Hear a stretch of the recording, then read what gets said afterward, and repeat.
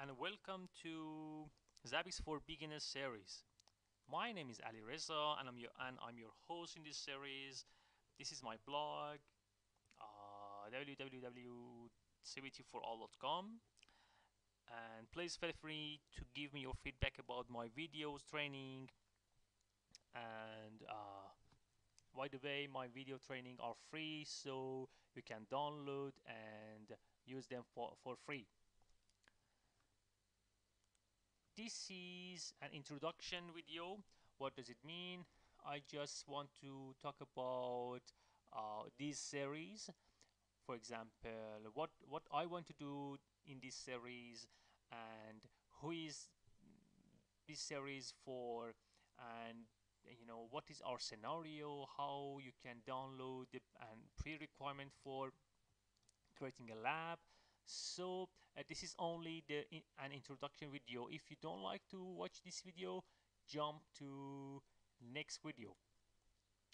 So in this series, I we learn Zabbix based on a practical scenario. What does it mean?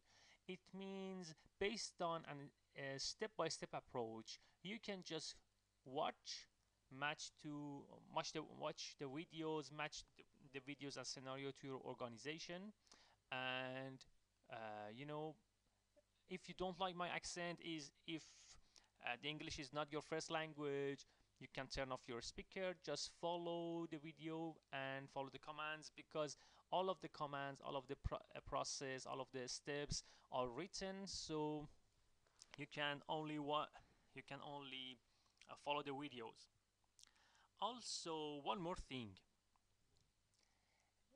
The things is, these videos are not approved by Zabbix. What does it mean? It means, the story is I tried to convince Zabbix to review my videos and give me the feedbacks several times. And my goal was make the videos correct, error-free, and obviously approved and linked by Zabbix. I tried to say that, as these videos are free for people, for you, please help me to make it popular, make it correct, and anyway, I wasn't successful to do it. So the summary is, these videos are not approved by Zabbix.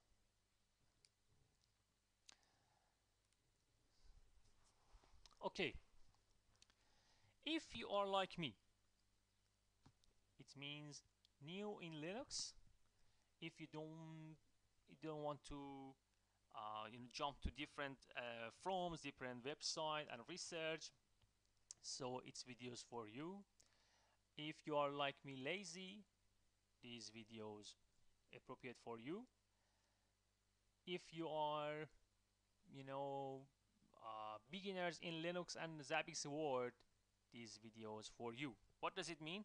If you are an expert in Linux, if you are an expert in Zabbix, Nagios, these series are not appropriate for you. And also, I consider that you already know some things. For example, you know what is the ping, you know what is the SSH, you know what is the SNMP, you know what is the TCP/IP, because I cannot explain all of them in Zabbix videos. So I consider that, or I suppose that you know them, and obviously you should be able to follow the video tutorial, and you are connected to the internet because you have to download some pre-requirements. One more thing in this slide is, I suppose that you know what is the monitoring system. You know what is the monitoring softwares, why you need monitoring softwares. You already compared Nagios, Cactus, SolarWinds, PRTG, every different monitoring system, and you have already chosen Zabbix. You chose Zabbix. What does it mean? It means I won't compare Zabbix with Nagios. I won't compare Zabbix with Cacti. I won't compare SolarWinds with PRTG. I suppose that you chose Zabbix because Zabbix is awesome. So I have no time to compare all of them. You can find on internet as well. This is our scenario which we want to work on this scenario during our series. We have Zabbix server here. We have a computer. This is our Zabbix server, and we have different network device like routers. For example, we have routers here, and we have one or two Windows servers, and here we have Linux servers. Zabbix server is responsible to monitoring all of these devices and servers. Uh, Obviously, if Zabbix server wants to monitor the routers and network device, the protocol which should be used is SNMP. And for the servers, we have two different way, SNMP and Zabbix agent. And and later I will explain what is the SNMP and what is the Zabbix agent and what is the difference between them. Also, we want to, for example, suppose that this link is down for any reason.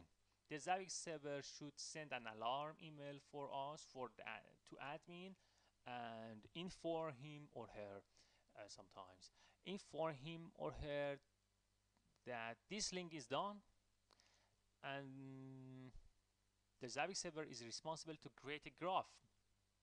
For example, CPU usage, bandwidth usage, memory usage, everything. We need to have a graph and monitor them by graph or graph. Okay, what we need. First, we need PuTTY. Okay, let's go and download the PuTTY. Download PuTTY. Here you can see download. Here you can download the PuTTY. Okay. Next one. Download the Linux server.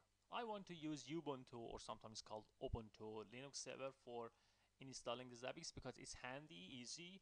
So you can choose another Linux version, but I recommend Ubuntu.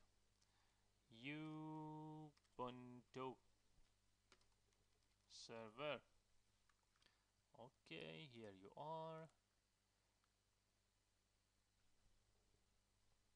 And you can download Ubuntu server from here. The last one, download Oracle VirtualBox, because I want to install all of them on VirtualBox for my lab. So here, Oracle VirtualBox.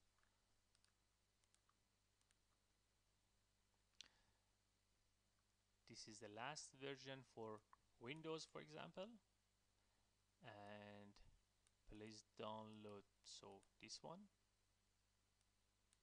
and this one extension. So what do I have? I have here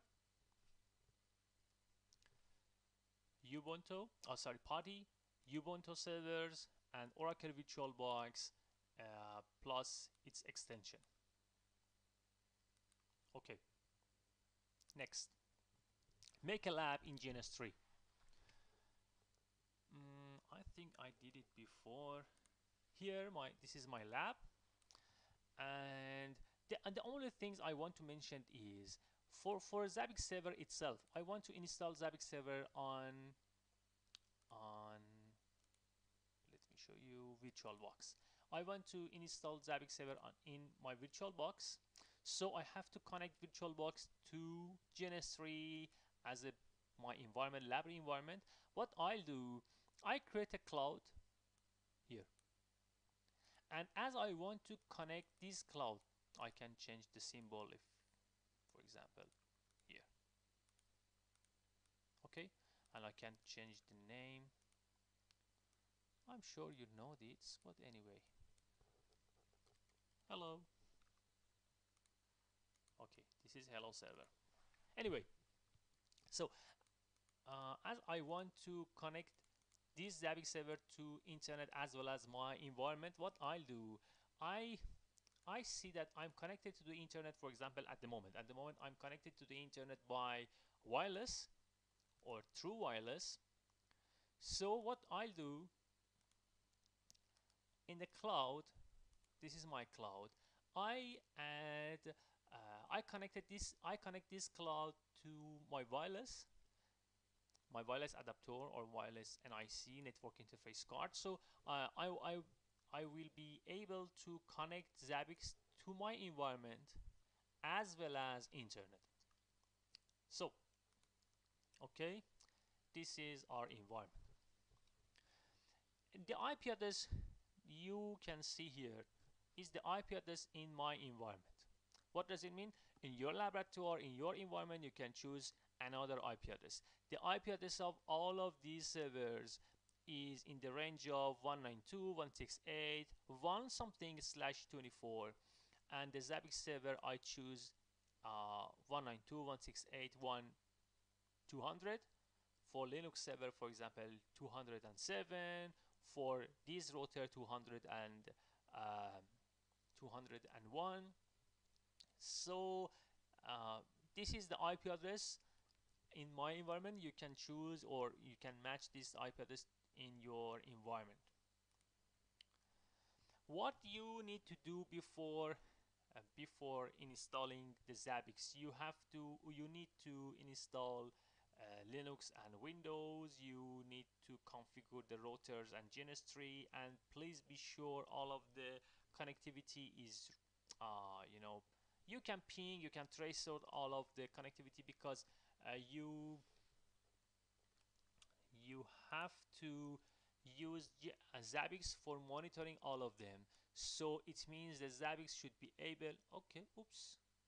Oh, I should do it something for. Anyway, so where